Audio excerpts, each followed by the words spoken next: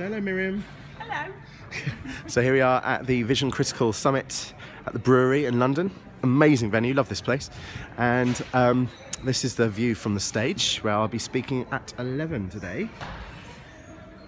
And yeah, so really looking forward to it. So, oh, they just turned the lights on then, lighting check.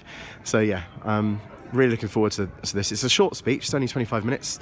And I'm going to start with a story about Robin Higgins and how we raised money for that, and then go into techniques of how to use communities, work with communities in a way that's productive for multiple reasons. And so yeah, I'm really looking forward to this. And then next week where am I? I'm in London. She's whispering.